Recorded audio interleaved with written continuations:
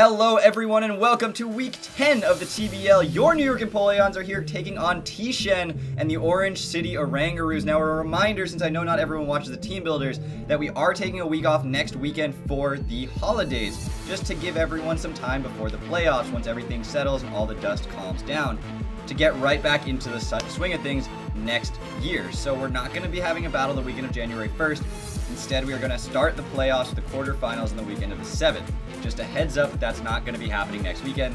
But we have already clinched our spot at 8-1 into the quarterfinals with the 1 seed in the division. So we are all set, ready to go, just waiting to see who my opponent is. TShen has also guaranteed himself a spot in the playoffs. He has some stake in this match as to who he ends up facing, so he's probably going to push himself to win this match. We just have to have fun. That's the plan today. So, just a reminder, what I'm expecting him to bring: Suicune, Espeon, Landorus, Therian, Magnezone, Ninetales, Alola, and Mega Gyarados. Had to check my notes right there. He may not bring those, he may bring those, who knows? But we're going to get connected with him, and I will see you guys back here in a second. So, be right back. Hello everyone and welcome back. We are here connected to TShen, and we are going to get this battle underway as soon as possible. I don't know why I get so nervous before every one of these battles, even the ones that don't matter as much. I've had a playoff spot clinched since like week 7, and I clinched last week the top seed in my division. So this battle, like, for me, is utterly meaningless. Win, lose, or draw, I end up as the 1 seed and walk into the playoffs. So I have no reason to be nervous. I set up a team not expecting to be nervous, and here I am panicking. So he goes Victini, Claydol, all sorts of things I was not expecting. So no Mega Gyarados, that's really good actually. Victini, Claydol, Landorus, Ninetales, Suicune, and Magnezone. So there's no Mega Gyarados. Instead he has the Claydol, which is cool. That thing may have Explosion or some shenanigans. Don't know yet what it's going to run, but there's a Claydol, and there's no Espeon. There is instead a Victini, which is another Psychic type to worry about, but not quite the same thing. And we do outspeed it with our Infernape and stuff like that. Now I expect him to lead with the Ninetales, and as a result, we're just going to lead with our Infernape right here, because Infernape has the ability to deal with it.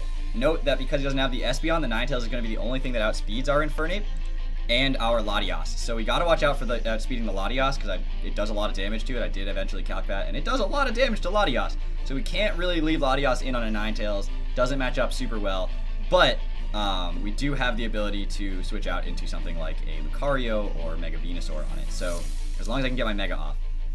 So Lucky Charm, the Victini will be leading off against my Infernape. Now I do outspeed this, and I do have the capability to Stealth Rock while the Victini's here. Psychic is gonna hurt. Psychic does not start with an O. Psychic is gonna hurt. If he's running like Modest Nature, Max Special Attack, Psychic, he does OHKO me. So I've got to watch out for that. He could think I have the U-turn and switch out. The other option is going straight out into Umbreon here to scout if this thing is physical or special. He may U-turn here, predicting that switch. I don't want to lose Infernape just yet. Brick Break on the Aurora Veil later is too important. So we're going to switch right out into my Umbreon, and we're going to get a little bit of information about what this Victini wants to do. He does U-turn. I thought he might. I thought about just going for the rocks there. He does U-turn into my Umbreon. That's unfortunate, but that's fine. He makes a good prediction there, and this battle is underway. Now, I mean, you guys are sort of aware, but I did do it pretty quick, that I did think about putting up the rocks there, expecting him to U-turn. I did mention I think he thought he might do it, but I couldn't risk him just going for a Psychic and demolishing me, so it wasn't worth taking that risk. Landorus is going to come out here, and at this point, he intimidates me. How much does a Foul Play do to a Landorus? It's doing like 60 to 70%. Superpower is doing about 80. So if he does have Superpower, he just takes me out right here.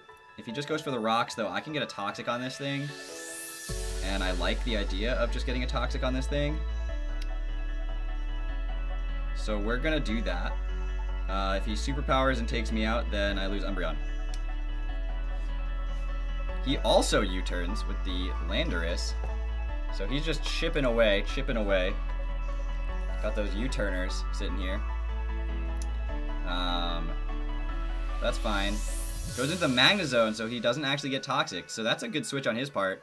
But it does allow me to go out into the Venusaur pretty freely, or stay in. How much does a Magnezone Thunderbolt do to a Calm Nature? Yeah, Thunderbolt's doing 25% to me. So I don't know what he's going to do, but he's not going to kill from this range. And so I can Scout. I expect this thing to be Scarf. So I'm just going to click Wish.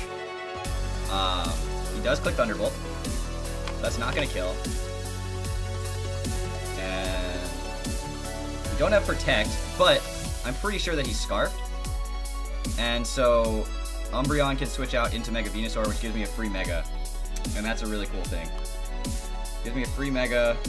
And Umbreon might outspeed, I think it outspeeds the Claydol. So if I need to get a Heal Bell off later, I can definitely bring it on the Claydol. And get that Heal Bell off. Or it's just good death fodder. So gives me a free switch into something else. So we are going to get this Venusaur in here. He is going to Thunderbolt again. It's not going to do very much at all. Just please don't paralyze me. He doesn't paralyze me. We get the Wish up. And Venusaur comes in for free. And now we get our Mega off, so we're not weak to Blizzard, which is really good. And I can freely click Knockoff on his entire team. And he doesn't have Espeon, so I can also freely click Leech Seed. And those two things are basically the best thing ever. So I'm going to click Knockoff. He stays in. He's not Scarfed. What is he? What are you? We're going to see what item he's holding.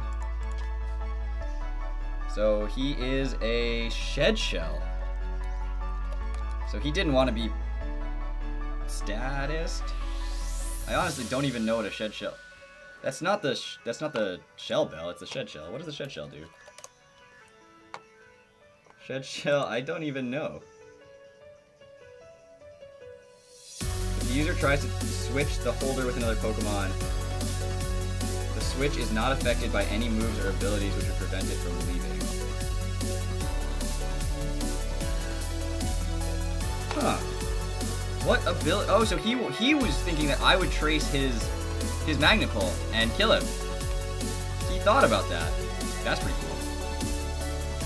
I can get a Leech Seed here though. He's gonna Flash Cannon again. So now he can't stay. He can't switch out of my Magnet Pull when my Gardevoir does come in. But he's not Scarfed. We get a Leech Seed. And now we can click Synthesis and do what Venusaur does best.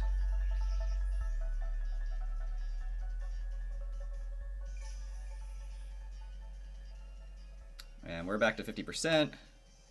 So if he switches out, we're back to 100%. The other thing I could do is just click Leech Seed again. Do I think he's going to stay in here? I really don't. But what does he go into? Victini? Victini's a pretty good switch.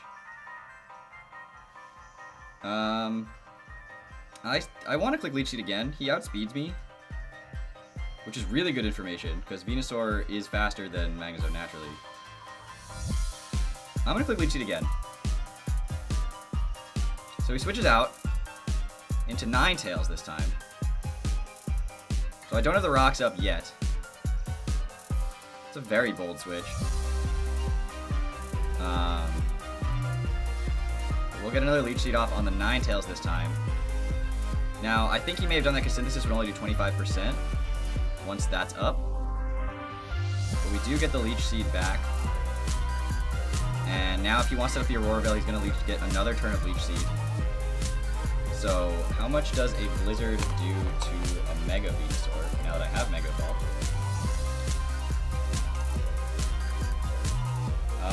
Actually not as much as I was worried about. It only does 30%. Giga Drain's doing 40% without the Aurora Veil up. So I don't mind him getting a Blizzard off. The other option is going for a knockoff here. But I'm going to click Giga Drain, see what happens. Icy MZ? Psyche MZ. Ooh, okay. How much does this do? This does 49, assuming that it's a Psy Shock, which I think it's not. I think it's I don't remember what that is. That's a crit. That crit may have mattered because I think it's extrasensory, which is the same base power as Psy Shock. That crit may have mattered. But either way, I want to say the switches into Lucario here. Hold on. We know that he had Psyche MZ, which is used.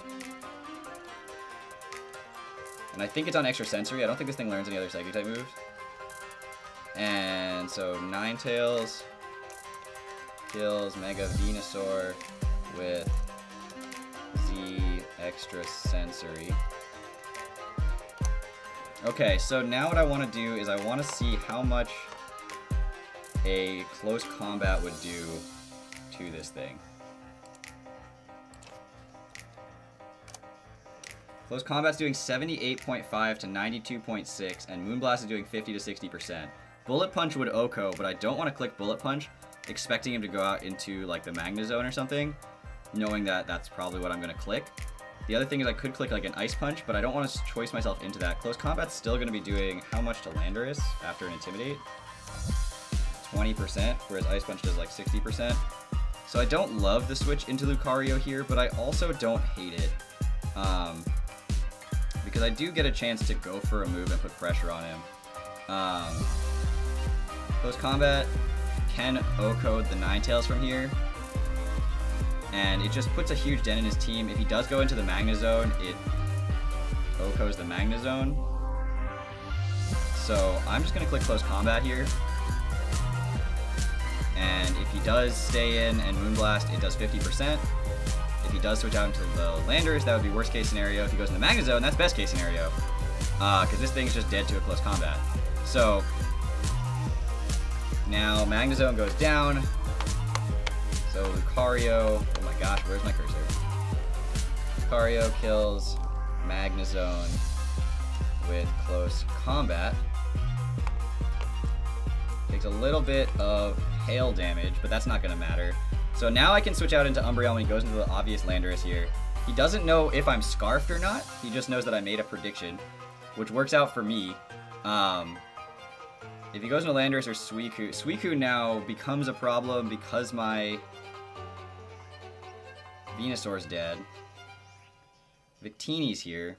That thing can eat a close combat, and I'm at -1 and don't want to deal with this right about now. So he could U-turn. He could definitely U-turn.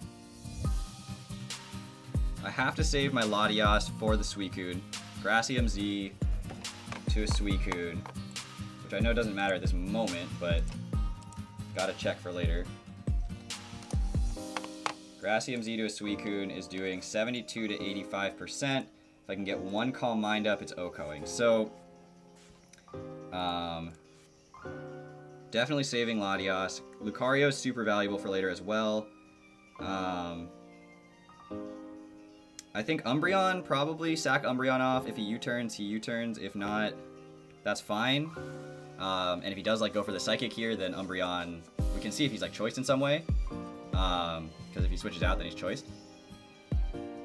So he goes for the V-Create. So he probably is Scarfed. I have to play as if he's Scarfed here. But he gets the -1 speed and defenses.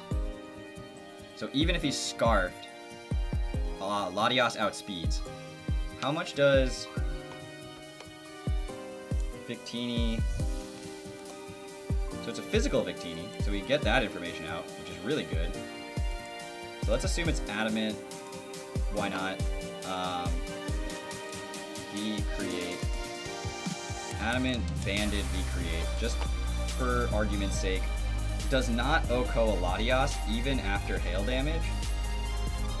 And the problem is that 2 Shadow Balls would kill. Well, a Shadow Ball plus a Calm Mind does not kill. But if I can get my Calm Mind up, his Ninetales is still alive though, so I can't just Calm Mind. I have to Tailwind. No, I can't just Tailwind. Now I could go out. His defenses are dropped. Hold on, his defenses are dropped. So his special defense is at -1. So even at neutral, yeah. So at +1, a Shadow Ball kills. But if he goes right out into his Ninetales, if I'm at +1, I do survive a Blizzard from a Ninetales at +1 and a Moonblast. And Energy Ball has a chance to Oko it. Well, I don't want to click Energy Ball in the Ninetales because I don't have it for the Suicune. But I think that's my play. I think that's my play. So let's mark Victini. Kills Umbreon with V-Create.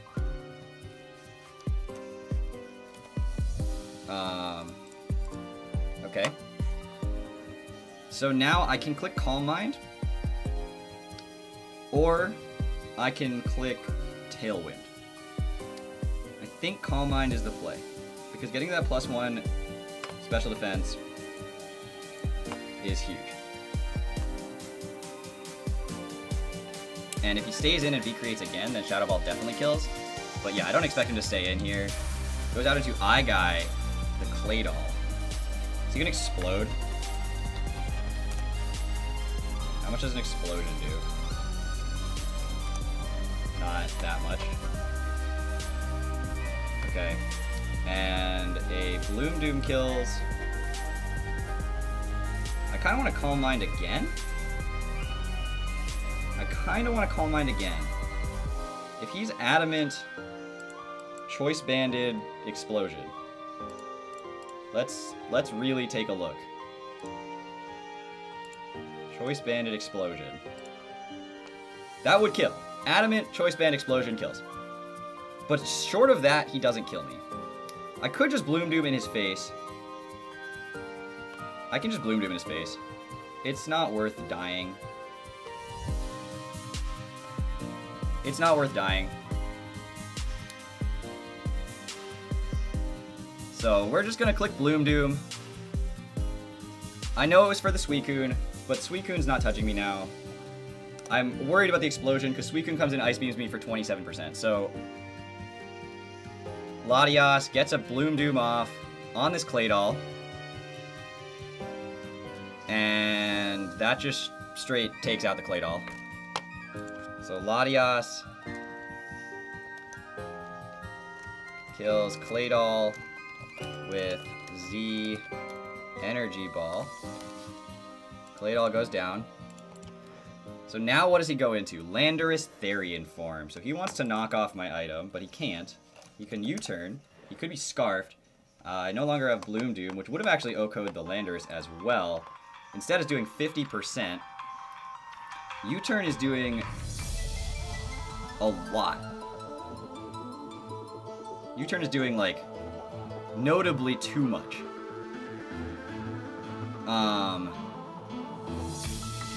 Knockoff is not doing that much because I have the Z item. It's still doing like 50 to 70%. Energy Ball 2 it KOs Landorus though at +1. So I'm just gonna click Energy Ball here.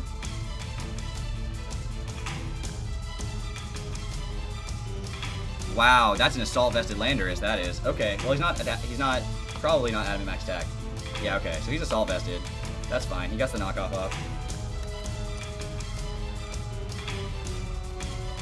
And that's alright that I took that damage. It's not perfect, but I could set up the Tailwind now and come in with the Gardevoir, which would do a ton of work. Although he's Assault Vested, so no, I would come in with the Lucario, which is Scarfed anyway. So I can just not sacrifice. I could just switch into Lucario now. I kind of expect him to predict that. So I kind of want to go into the Infernape here. Or actually, I think Gardevoir may be my best play. Gardevoir's probably my best play here, because even if he goes for the knockoff, I'm still intimidating him. But I'm kind of expecting him to predict and go for a U-turn here, because he's definitely Assault Vested.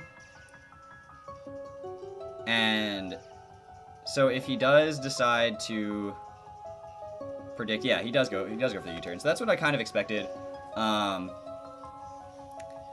But that's fine, because now Gardevoir is pretty safe against almost anything. The big problem is Victini here. So, yeah, that's the big problem is Victini. Because he just is, if he's Scarfed, he just comes in and clicks Z-create a whole bunch. Z-create? What? V-create a whole bunch. And he's gonna OHKO like just about anything.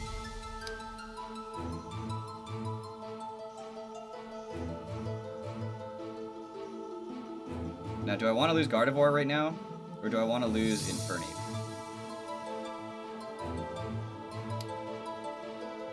I don't want him to get red carded. Ironically, I don't want to go into Infernape right here and let him get red carded. I can't lose Lucario.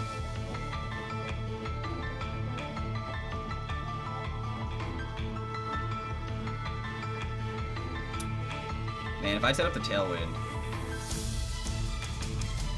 and gotten Switch Initiative on this, that would have been so good. That's okay.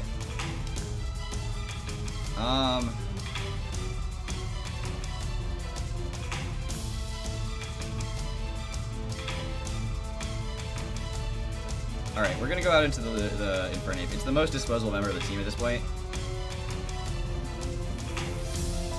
I still do have a solid chance to get that Tailwind up. So there's the V-Create. I probably survive this, but yeah, I eat that. But he actually gets red carded, which benefits him.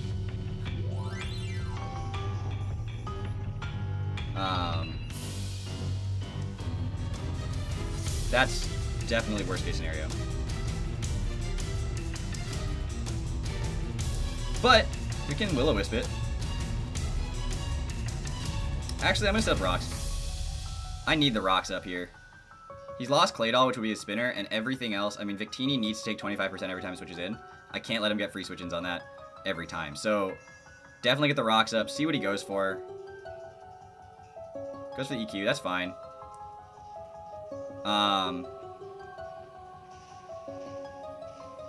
So down goes Infernape, and those rocks are more important to me than burning this thing. Landorus, T kills Infernape with Earthquake. So I can go into Lucario here and click Ice Punch. Or I can go into Latias and click Tailwind. But I like the Ice Punch better. Even though it does bait in something to switch into this Lucario right now. And even though I'm not intimidated, how much does Close Combat do? Although Close Combat isn't going to hit the Victini as hard as I want it to either. I'm not intimidated.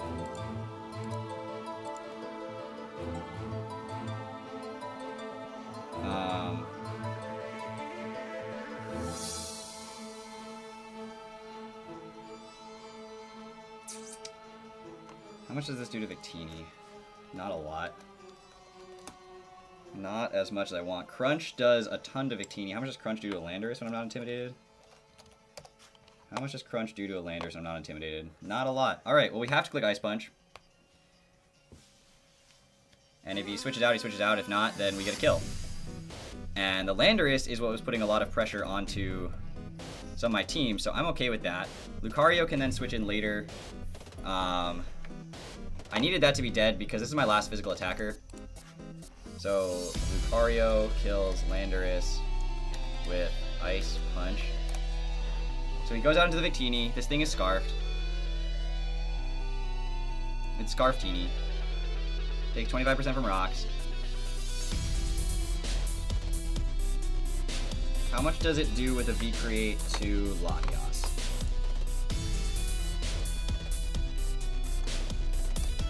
The Adamant Scarf. That's like definitely what I'm expecting to be the Adamant Scarf. There's a chance that it doesn't kill with a V-Create. There's a real solid chance it doesn't kill with a V-Create. And But if it's Scarfed and it V-creates and takes out my Gardevoir,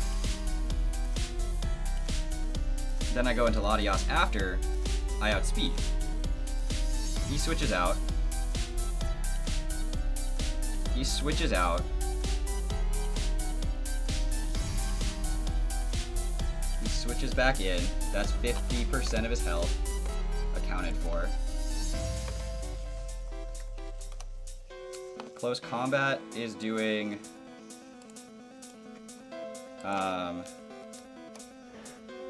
38 to 46%. No, wait, that's +1 Lucario because I was intimidated, but I'm not intimidated. So it's doing 20 to 30%. So if I can get one more switch into Stealth Rocks on this thing after that, then I'm set. Alright. I have one chance. And it's going to come down to...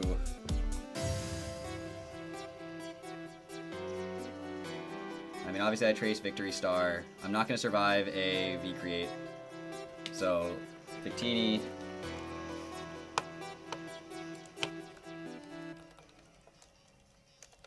kills Gardevoir with V-Create. But now I outspeed him with my Latias. And so he has to switch out. So while I Calm Mind, then I Tailwind. Or, well, he's switching out. I can just click Shadow Ball. He still has the Suicune. The Suicune's a problem. I Calm Mind. I wish I had healing on this thing. I Calm Mind here. No, I click Shadow Ball. I click Shadow Ball. I click Shadow Ball. Goes into the Ninetales. Takes Stealth Rocks.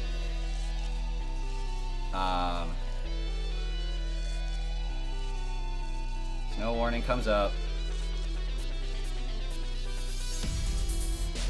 Shadow Ball comes out. Which does less than I want it to. It's not a, it doesn't KO in one more turn. So I'm gonna have to now, because that my Lucario or my Infernape's dead, I do have to stall out Aurora Veil here.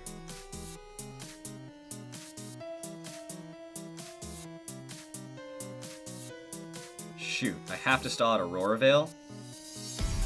How am I gonna stall out Aurora Veil? Alright. How am I gonna stall? I know he's only got 5 turns of it. How much does a Blizzard do to me at +1 defense? Special defense. Where's my Latias? 50%. But he's got Light Screen and Reflecting. So Shadow Ball's not killing from there, Energy Ball's not killing from there. Because I could Calm Mind, but it doesn't help me survive. Any extra turns?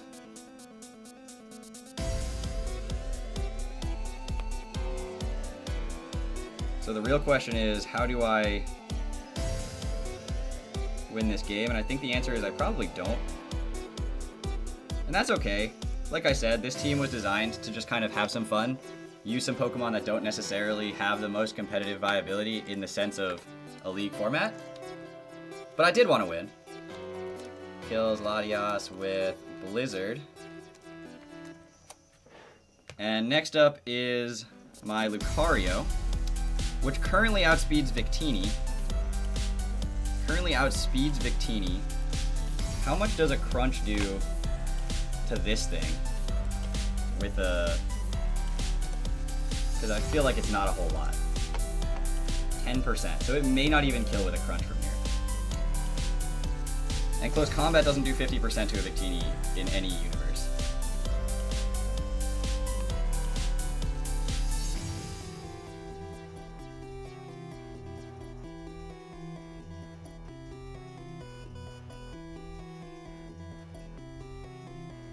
If I had Brick Break right now, that would be super clutch. If I was Brick Break and not Scarfed.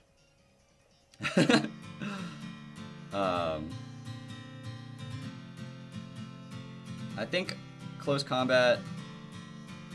I mean, Crunch is my only chance of winning the game.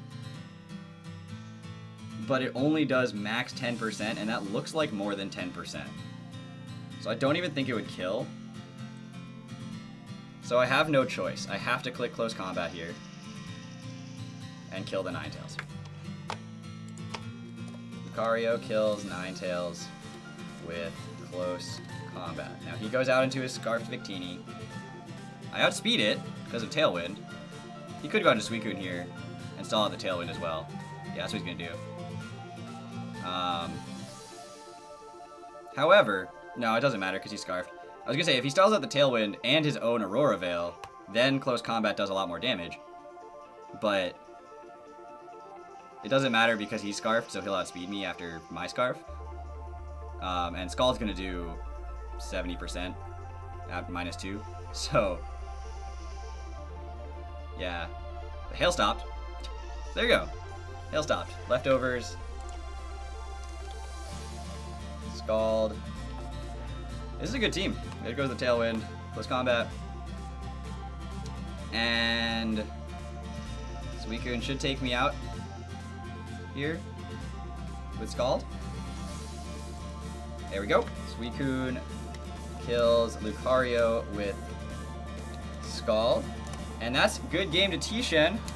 I don't expect anything like that in the finals. This team had some fun stuff on it. I neglected to run a couple of things that I wanted to run because I was like, this is more fun.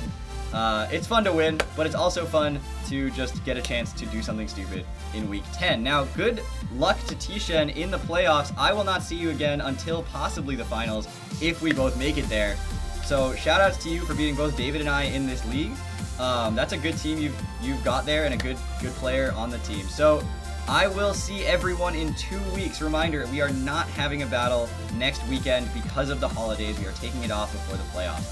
I will be the 1 seed. I will be playing the 4 seed in my division. So it's not like this loss cost me much of anything, whereas TShen had a lot in the line to win here. So shout outs to TShen. Way to be. That's a 2-0. My worst loss of the season.